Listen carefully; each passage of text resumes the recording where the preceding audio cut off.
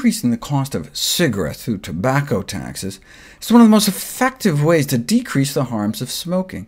Increasing the cost of cigarettes by just 10% could prevent millions of tobacco-related deaths. So what about taxing unhealthy food? In general, public health decision-makers have had three main options: inform consumers with labeling, nudge people with incentives, or more heavy-handed approaches, such as instituting regulations or taxes. These policy approaches have proven crucial in reducing tobacco use, alcohol abuse, and deaths from car crashes. For example, driver education alone, or by labeling cars with information about crash risk, didn't help as much as making sure they installed airbags. Given that heart disease alone kills 10 times more people than injuries on the road, maybe the current epidemic of nutrition-related disease requires a similar multifaceted approach. Even modest dietary improvements could significantly reduce the burden of chronic disease. So maybe a national system of subsidies for good foods and taxes for bad could facilitate more sensible dietary choices. But would they work? A systematic review of the available evidence suggests that they do. Decreasing the consumption of unhealthy foods, the more you tax, the lower consumption drops, and increasing the consumption of healthy foods, the more you subsidize foods like fruits and vegetables, the cheaper you make them, the more may be eaten. A small price difference succeeded in decreasing our exposure to lead. What about a tax to decrease our exposure to saturated fat? Such a tax could potentially save thousands of lives. But wait a second, wouldn't such a tax disproportionately affect the poor? Yes, they would benefit the most. It's like cigarette taxes. The poor stand to benefit the most.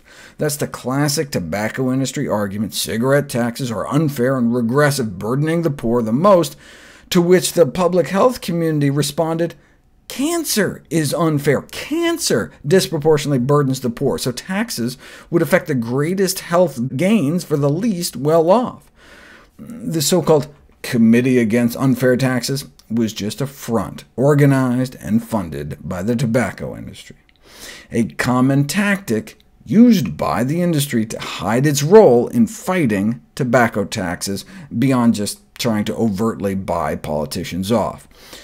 The fact that the industry fought tooth and nail suggests that tobacco taxes can indeed affect consumption.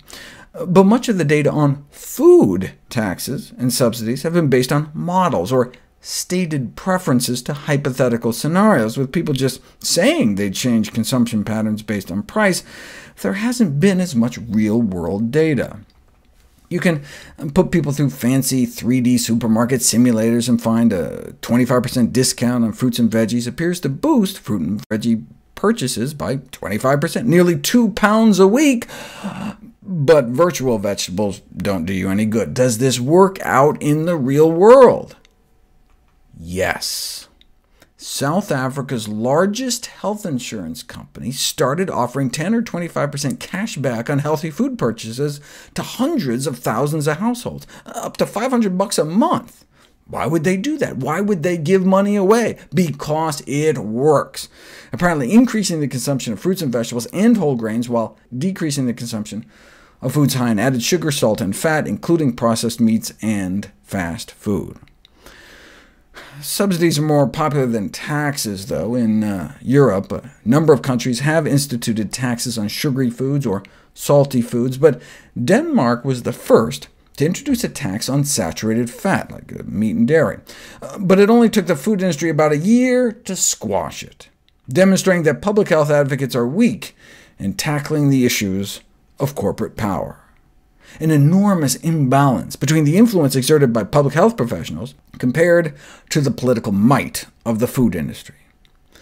Bringing to mind the fight over traffic light labeling on food, that's way too easy to understand, so the industry went nuts and spent more than $1 billion killing the proposal in favor of the bring your calculator to the grocery store guideline daily amount labeling to make it as confusing as possible. Denmark ended up canceling the fat tax and shelving their sugar tax because the farming and food company interests claimed too many jobs would be lost if people ate healthier. Apparently, a healthy economy was more important than a healthy population. Ironically, it was abolished just when evidence of the effects started to appear. The introduction of the saturated fat tax did end up contributing to reducing the intake of saturated fat among Danish consumers from some meat and dairy products, but not from sour cream. Why? Well, the public ended up eating so much more low-fat sour cream that it ended up outweighing the smaller reduction in high-fat sour cream. So you always have to think about the unintended consequences. If people swap out sugary cookies for salty chips, for example, it might not be doing the public's health many favors. One field study of a tax on soda found that you can drop soft drink purchases, at least in the short term, but households may just end up buying more beer.